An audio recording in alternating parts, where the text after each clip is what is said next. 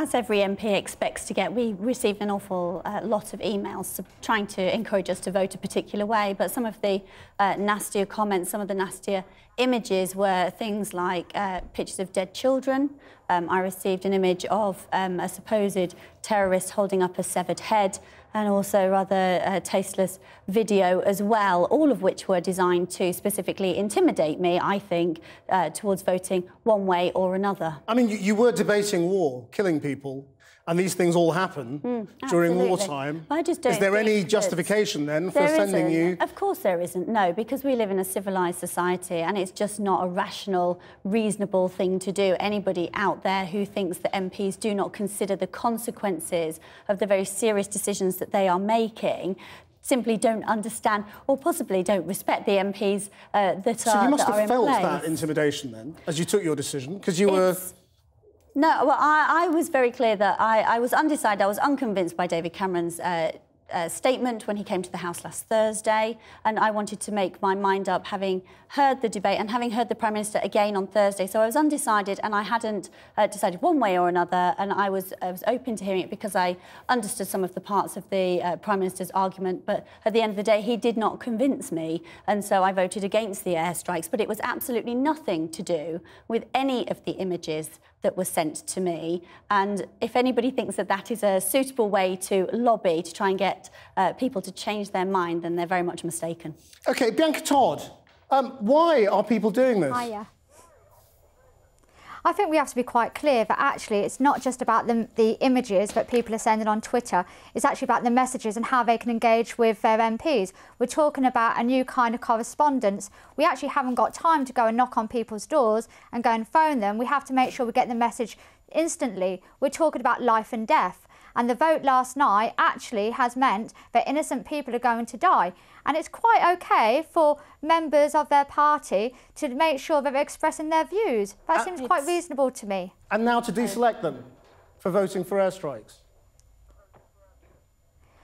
I think it's important to make sure that the members of the Labour Party and others are making sure that the MPs are quite clear on the consequences of their actions. Melanie Orr? Well, it's insulting and patronising to assume that we do not understand the consequences of those actions, of those decisions. Of course we do, and we don't need those kind of images being sent to us because it completely undermines the argument that these people are trying to present to us.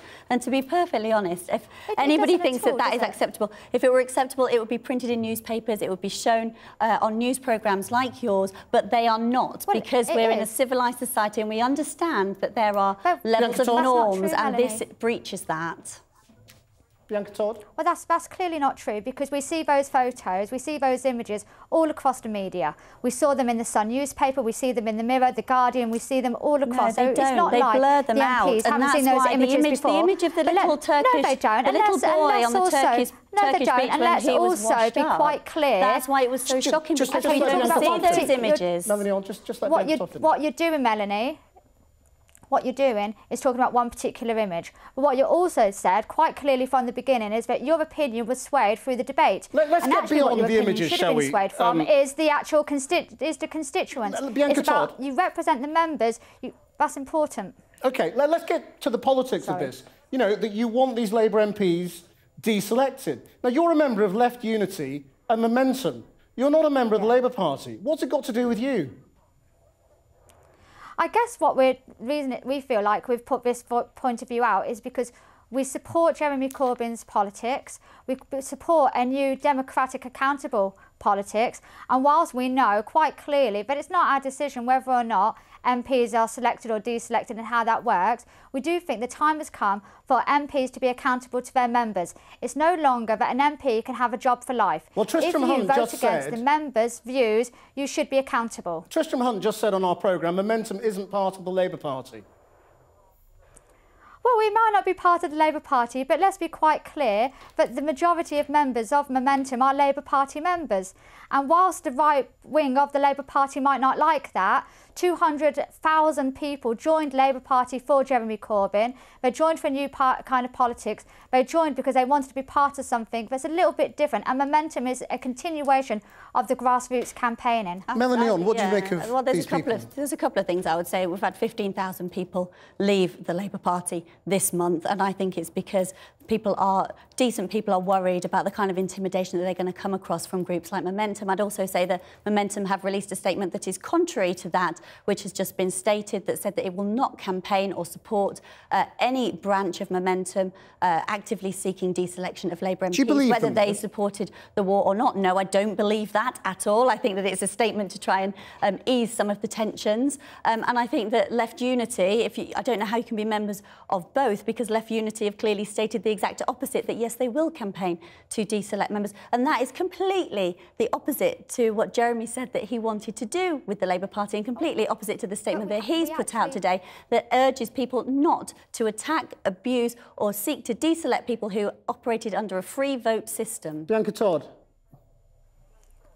OK, whilst we're not members of the Labour Party, and I quite hear what Melanie is saying, but what we think is that if you, as MPs, vote against the policies and the beliefs of your members, you should be accountable. We're talking about a new kind of politics. Because we did have a position at our conference that actually supported the action in Syria. So it's not about...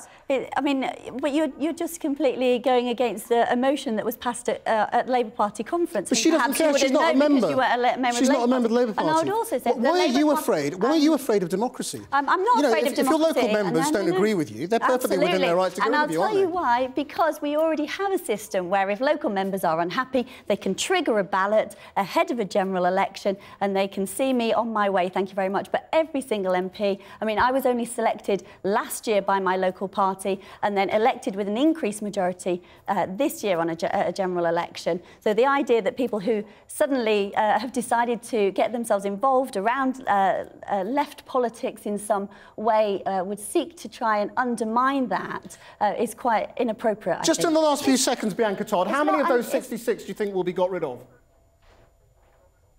Probably not as many as should be. But what MPs have to remember is that people communicate in a new way now. They communicate via social media, and it is something that they're going to have to get used to. And they're going to have those to have sorts of images mean that I will probably come off Twitter. That's Twitter. how it works.